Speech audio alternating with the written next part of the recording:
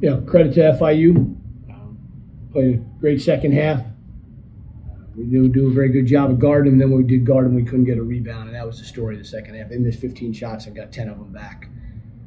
And that makes it nearly impossible. You have to be near perfect on offense. We shot 51% from the floor, 44 from the foul line, and 86 from the 44 from three and 86 from the foul line, and lost. And that makes it hard to swallow. We just didn't get the rebounds we needed. Great effort by them. They deserve the win. And just really feel for the seniors. It's just hard when it's these situations. It's just hard. What last 4 minutes of the game, what changed for you guys? Well, they got continuous offensive rebounds, and we had too many empty trips. We made a bad pass on the drive, missed a couple shots, didn't execute the way we need to, and but all at the end of the day, it all falls on me. And I feel for those seniors, and it's a tough one to swallow. It really is. Has there been one key thing these last four games teams lost to contribute to the losses? I just think it's a culmination. Our defense has just not been the level it needs to be. And again, that's all on me.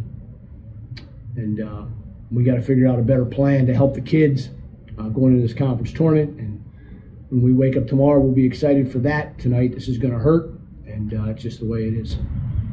What will be key factors to be successful in the conference tournament? You got to defend better and rebound the ball.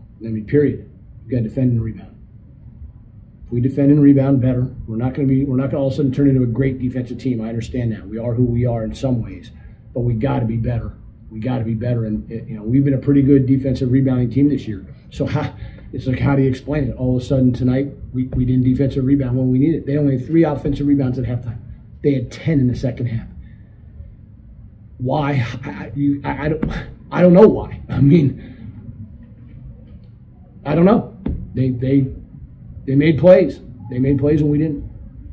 Quincy mentioned to me that there's a chance he may return next year.